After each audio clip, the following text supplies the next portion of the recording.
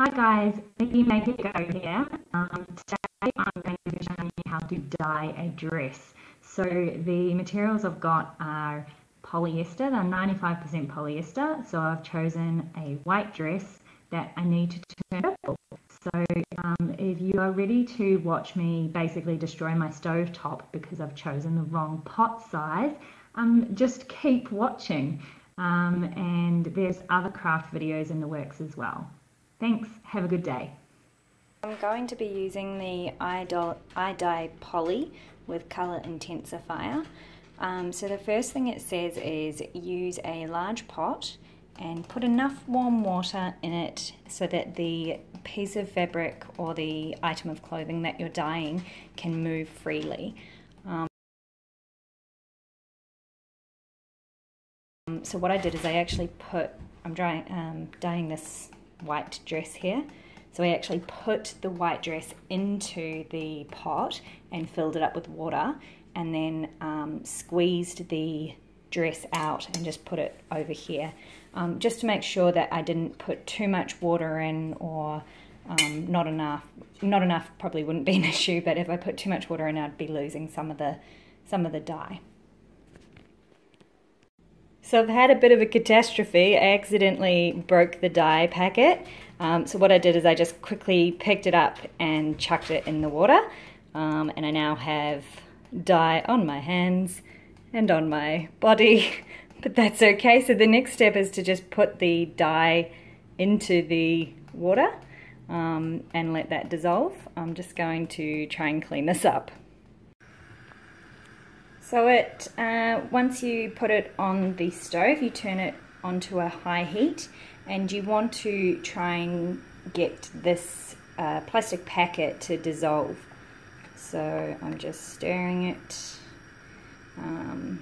When it looks like there's like a lump of plastic, I'm pushing it, and sometimes I find like powder comes out. So it's important to make sure that all of that powder is fully dissolved. Just so you know, I've cleaned my bench as well. You can still see the purple stain, but that's okay.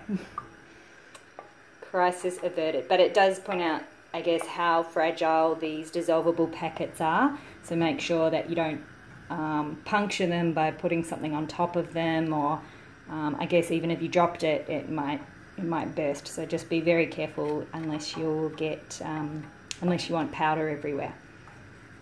So once that's pretty much dissolved, just so you know, I'm stirring this with a wooden spoon. I'm pretty sure it's going to dye my wooden spoon, so just be aware of that.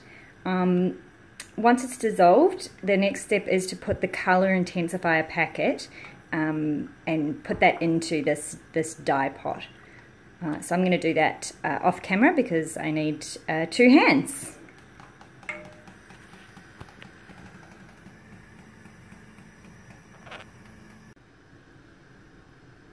So once all of that colour intensifier is in, I'm going to put the fabric in and bring it to a rolling boil, it says. Just so you know as well, this does have a bit of a bad smell, but it's not too empowering. It's not over empowering, and I'm going to turn the exhaust fan on and it should be fine.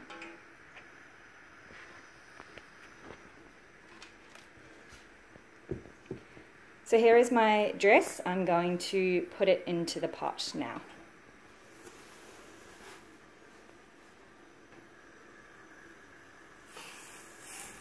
Oh, it sizzles. That's not a good sign.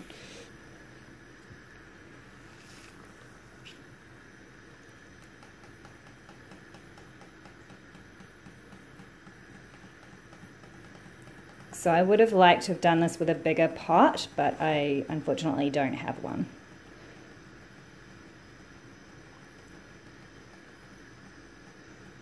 So I think it's important just to, the fabric's supposed to be moving freely. Obviously I can't do that, but I am going to just try and make this as full of motion as I can. You're supposed to, I guess, stir it frequently and boil it for 30 minutes to an hour. This packet here, if you open it at the top,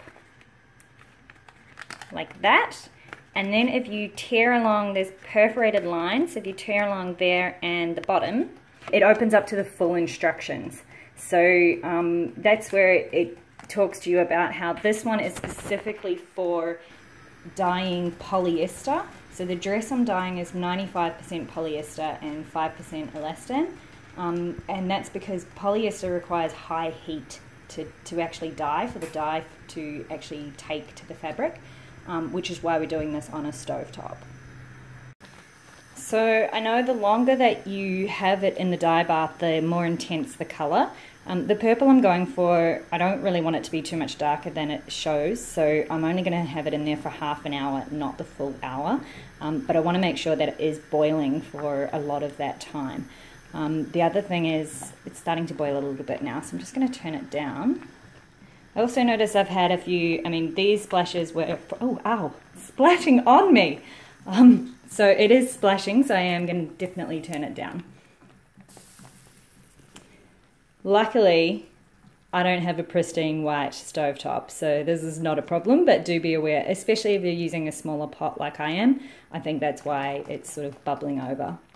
I need to make sure that I'm having constant agitation of the product and I'm stirring it all the time, and I'm actually trying to roll it over, I guess, and that's to make sure that I have a uniform colour. So I've had it boiling for just over 10 minutes now. I am having a lot of trouble with it splashing, and I think that's definitely down to having used a smaller pot. Yeah, so the pot is way too small for what I'm trying to do. I am still trying to keep stirring it, make sure I get that uniform colour, but yeah, I cannot wait for this to be done. What I've found, look, there's a massive spill over here. What I've found is that the purple is wiping off this surface of my stovetop really easily, so I'm not too worried about that, but I have noticed it is, like, I can't get that off, that's on that handle. I feel a little bit like I'm making plum jam, but it definitely does not smell like plum jam. Yep.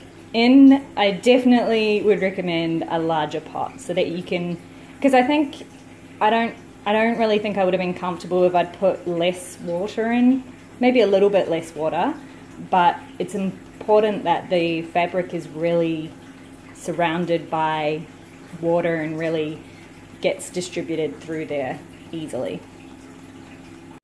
Okay, I'm done for just over half an hour now. My stove is an absolute mess, partially because I'm pretty clumsy, but yeah, as I said, it's definitely, we need to use a bigger pot. So I'm going to turn the heat off, and I then need to remove the garment from the dye and then rinse it in cold water, but because it's really, really hot, I'm actually just going to wait a little while for this to cool down. Just a really short time, and then I'm going to transfer it into this bowl and then take it over to the tub where I can rinse it with cold water. Alright, so I've got the hot dress and I'm just going to put some cold water on it. Wow, it looks quite cool on camera. I can see that colour washing out. I can also see the water splashing everywhere.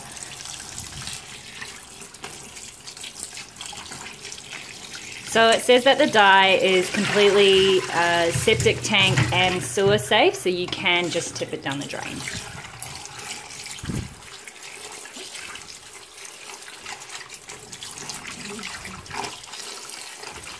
I feel like a lot of the dye is washing out and it's becoming quite pink.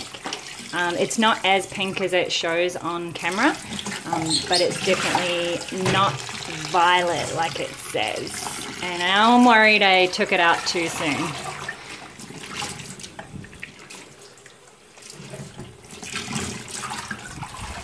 After I rinsed the dress clear, I actually put it in the washing machine. I put it on a delicate cycle and I used purity sensitive laundry liquid. I only used an 800 RPM spin cycle. And while that was cleaning, I then went and cleaned my stove. So most of the things came off the stovetop. And to be honest, the stovetop definitely needed a clean, so that was good. I hung the dress out to dry. Once the dress was dry, I gave it a really quick iron, and here is the final result. Just one point, make sure when you iron polyester, your iron is set to quite a low heat. I also used the spray function on my iron. As you can see, there's still some wrinkles. The colour is pretty uniform. I definitely think a bigger pot would have been way better. So that's my top tip from this video. Make sure you use a very large pot. Have a good day, guys. Bye.